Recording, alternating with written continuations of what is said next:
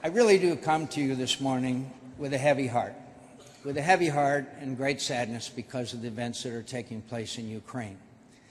And what happens in Ukraine is directly related to what happens in the Middle East, and obviously we know that what happens in the Middle East is vital to the existence of the State of Israel. I'm not going to go through the history of Ukraine with you, but the fact is Crimea is a sovereign part of the sovereign nation of Ukraine. And the people of Ukraine, by the hundreds of thousands, went to a square in sub-freezing weather that's saying that they did not want to be part of Putin's Russia. And that's what it was all about. And now that the Olympics are over, immediately afterwards, we now see the occupation of Crimea. And by the way, in case you missed it, one of the reasons why there's a majority population of Russians in Crimea is because Stalin exported all the Tatars. Over half of them were killed as he deported them from the Crimea.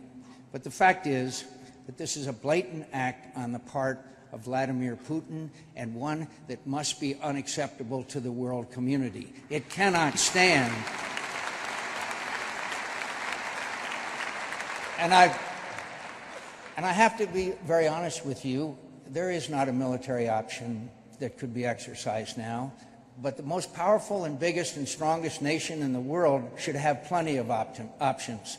And those options are many, ranging from identifying these kleptocrats, these corruption people, and the people that ordered this, and the Magnitsky Act. Thank God for the Magnitsky Act. We could expand it and identify those people, and it would be their last trip to Las Vegas. So we can enact our economic sanctions. We can, there's a broad array of options that we have. Why do we care? Because this is the ultimate result of a feckless foreign policy where nobody believes in America's strength anymore.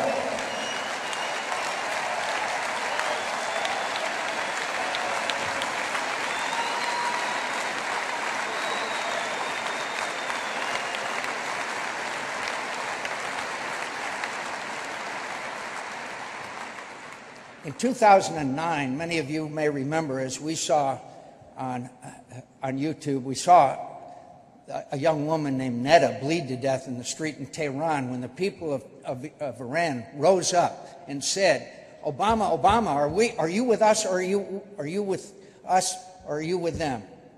And you know what? The President of the United States didn't say a word. The President of the United States believes that the Cold War is over. That's fine, it is over, but Putin doesn't believe it's over. He doesn't believe that this is a zero-sum game. Look at Moldova. Look at the occupation of Georgia. Look at the pressure on the Baltic nations. Look at what they're doing in assisting Bashar Assad slaughter tens of thousands of innocent people in cities and towns and countryside all over Syria. It is an outrage. And these people, and Vladimir Putin, while he is cooperating with us in the removal of chemical weapons, plane load after plane load of regular weapons, of artillery, of rockets, of tanks, are landing at the airport in Damascus, slaughtering innocent people. And I will tell you, it's hard for a mother to differentiate whether their child has been killed by a chemical weapon or one of these horrible barrel bombs that are basically cluster bombs that are being dropped on innocent civilians all over Syria. And we have sat by and watched it happen.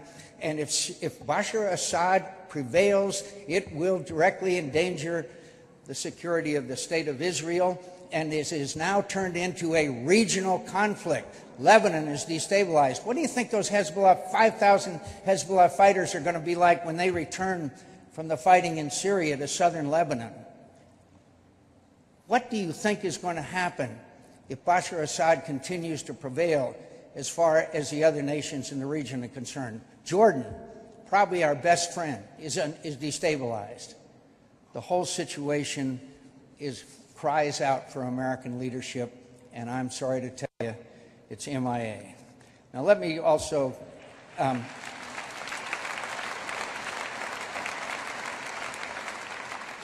by the way, a couple of my favorites. Tell Vladimir that I'll be more flexible when I'm reelected. Tell Vladimir I'll be more flexible when I'm reelected. I want to talk about Iran a minute with you, because there is a significant difference of opinion, even here amongst our dear friends, as to whether sanctions should be passed by the Congress of the United States if the talks fail. And my argument to you is, do you believe that in light of recent events of the last 5 years that the Iranian mullahs think we're serious? I don't think so. I don't think so.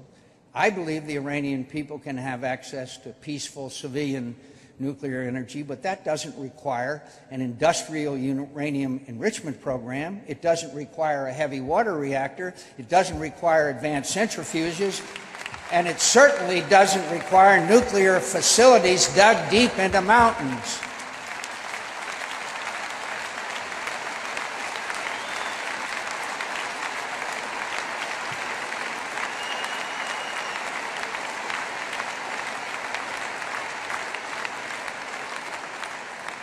I hope, as you do, that we can find a peaceful resolution to this crisis. And the only reason there may be a modest chance for that now is because of your tireless efforts and support. Thank you, and God bless you for your tireless effort and support.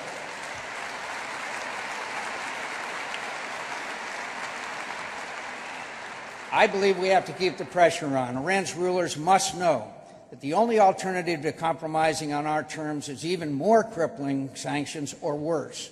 And that's why I believe the Senate should pass new bipartisan sanctions legislation that would take effect if the current negotiations don't succeed.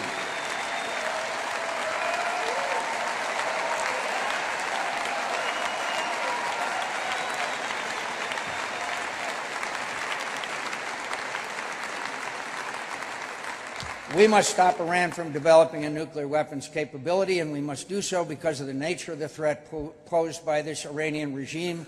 It's not an arms control challenge. The Iranian Revolutionary Guard is in Syria slaughtering people today. They are training these extremists, and they will not quit. This regime in Iran is the world's leading sponsor of terror. It has murdered Americans, Israelis, and Jews across the globe. It is categorically devoted to the destruction of the State of Israel. It is training and arming militant groups across the Middle East. It's destabilizing its neighbors and meddling in their affairs. It's developing sophisticated ballistic weapon missiles, including ICBMs that could target America, and more than any foreign actor, the blood of Syria. When a president of the United States says that president is going to take military action and does not, that sends a message all the way around the globe about us. You did the right thing, and I commend you for it.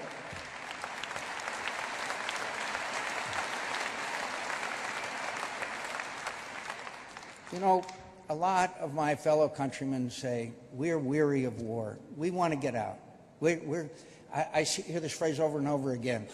There'll never be another land war which the United States engages in. Do you know how many times in history that's been said?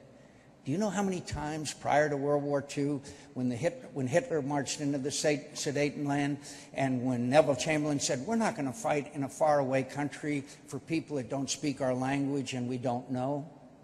My friends, the lessons of history are that we have to be ready. And as Ronald Reagan used to say, peace through strength, not through weakness, and not through cutting our defense budget back to the smallest army than we've had since prior to World War II.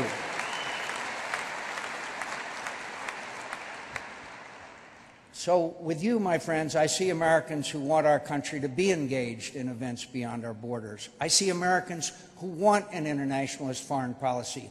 I see Americans who want our country to stand with Israel and our other partners. I see Americans who are willing to spend their hard-earned tax dollars on effective foreign assistance and to strengthen the greatest military the world has ever known.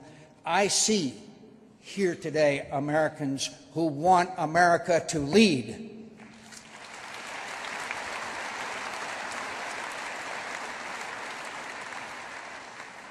My friends, I've been around a long time, and in fact, since the Coolidge administration. But I would say to you, I have never seen this world in need of strong American leadership than it is today.